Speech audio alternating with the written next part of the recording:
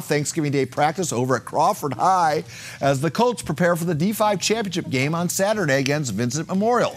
Head coach Mike Wright hoping to lead Crawford to their first CIF crown since 1961. What is that, 56 years ago? So the team, well, with that kind of history in the process of being made, you don't mind practicing on Turkey Day. That's what makes this special. It's not more about the practicing, it's about coming together on a special day, and we're still playing football. It's awesome. You know, I want to be eating, but practice is more important. We got a championship to play.